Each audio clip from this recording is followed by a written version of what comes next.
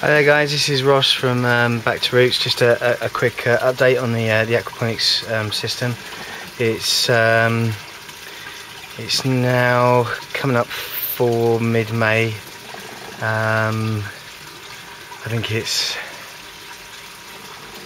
the 16th today, and 16th of May. And just looking at these strawberries.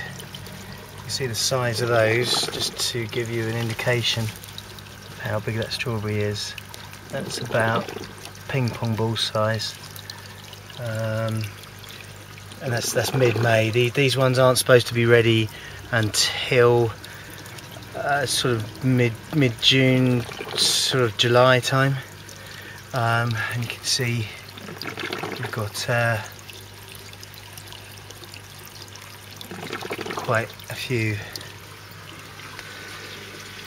in here. These ones here, I put a little bit of straw underneath them, just because we're getting a little bit of spotting underneath. So I put a little bit of straw underneath that one. See what that does.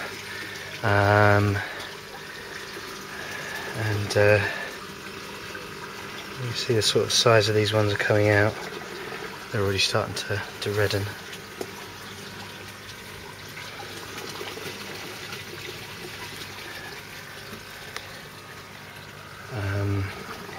Pretty much every plant in here now. We've got about 80 odd plants, strawberry plants, and they're all flowering. Even the lates, which is supposed to be sort of a crop that's due September, so we'll probably get them a month early, maybe starting August, maybe to actually eat. I've made up some compost tea. This is basically it's 1 part compost tea and another 9 parts fish water, so it's got a lot of nitrogen in it. All I do basically is I just spray that directly on the leaves. And what that does, that builds up a film, which is like an anti, sort of like an insecticide sort of thing, and that really helps them fight all the green fly. Yesterday this whole area was just full of green fly, and I've just sprayed it yesterday afternoon, come out there this morning, and there's no green fly at all. In here, this is the fish food that's on top. The fish are doing incredibly well, still very shy, but I've been assured that that's absolutely fine. I've got an air block in there, a twin air block, which is running the system on both ends.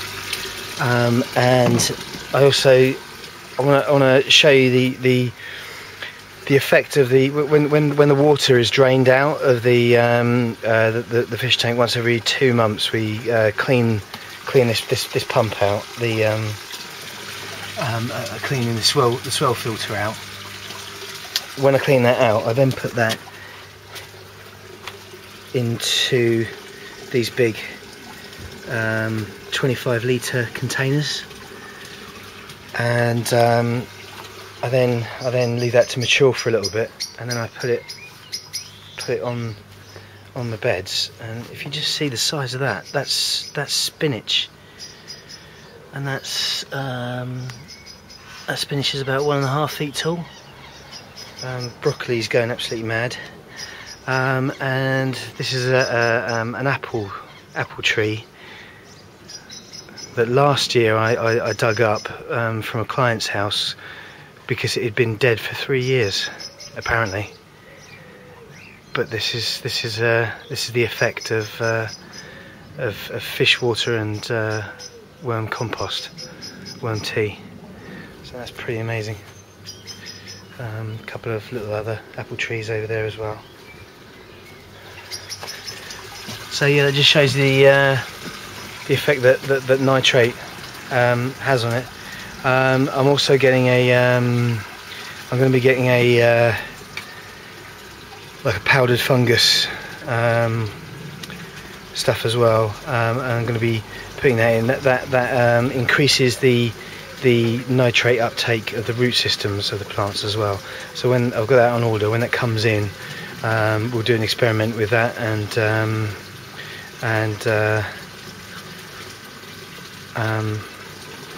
think it's called mitochondrial, I think.